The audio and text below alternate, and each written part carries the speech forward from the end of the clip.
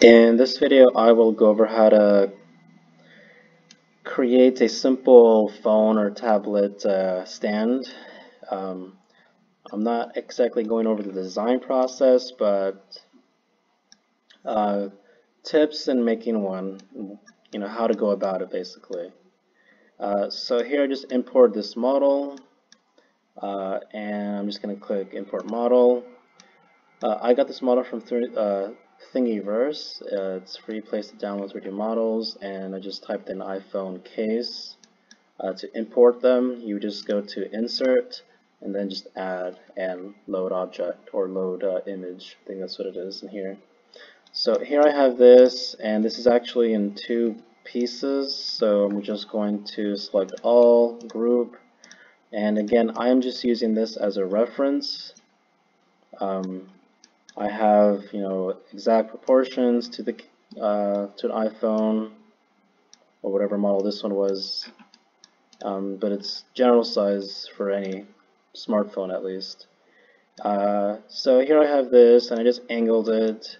If I want to be exact with my angle, I can always type in 45, and that's kind of like a general angle for stands.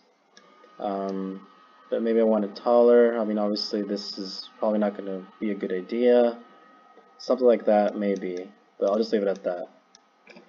Next, I'm just gonna go to cube. I'll just use this, and then from here, maybe I don't like this. Maybe I can go with something different, a hexagon, and I'll just bring this in. Whoops. There is such a thing as too thin and too thick, of course, just like any other thing we've done here. Maybe I want to stretch this out a little bit. Go over here, go over here. I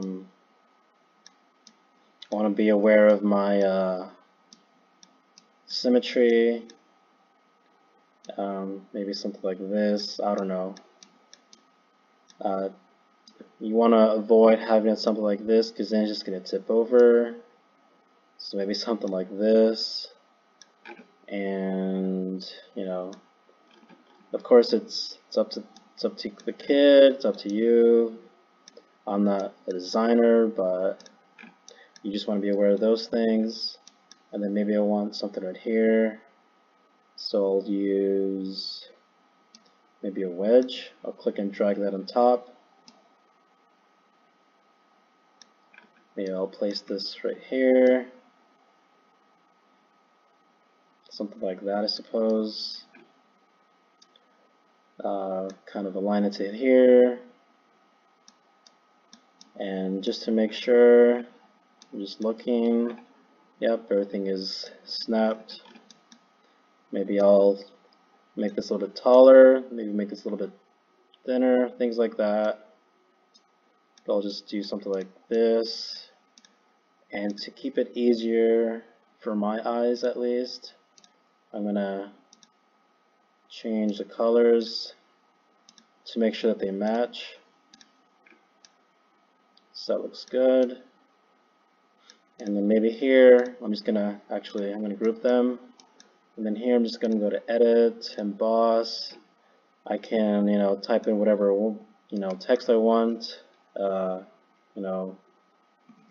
Type in whatever, something, I don't know. No idea. Or I can add, maybe I'll add a picture. Let's go with the happy face, I guess. So here I have this, scale it up. Maybe I want to stick out like that. That's much different than what it looked like, but yeah, there you go. I have something like that. And then for this part back here, maybe I'll go with a cylinder, like maybe use multiple cylinders, or maybe go with another hexagon. For Pyramid, I don't know about that. I'll just stick with the cube. So I'm just going to move this, kind of get a general idea how I want it to be. Something like this. Something like that. Again, pay attention to the symmetry on that. You know, maybe this is going to stick out like this. Let me do, whoops. Let me be symmetrical. Something, something like that. Maybe I want this. Maybe I want this to be like a container for some things. So here I have this. I'm just going to duplicate this, move it over here. Maybe do like an L shape, and then scale it in. Stretch it up, making sure that it's not too thin, not too thick. I'm not too worried about the bottom part because I already have this anyways. And then from here, just gonna do something like this.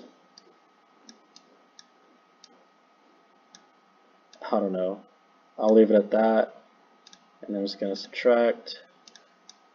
Just have something like this. And maybe I'll undo that.